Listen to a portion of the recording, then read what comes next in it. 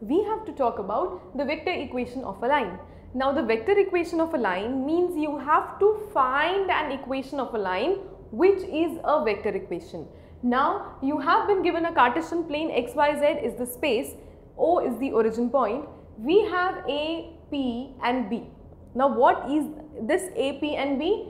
We have a fixed point A with the position vector as A. So OA is given to you, origin is obviously 0, 0, 0. Then you also have a point P where the position vector is given to you as R vector.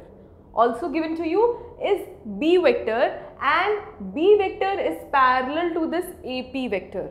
So you have to find out this equation of the straight line AP. So frankly speaking, your AP is parallel to this B vector. To B vector.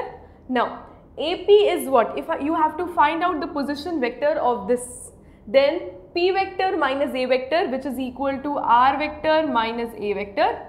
Since it is parallel to, that means either it is equal or some scalar multiplication is possible.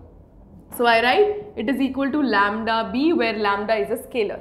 Now it can also be written as R is equal to A plus lambda B, transposing it to the other side.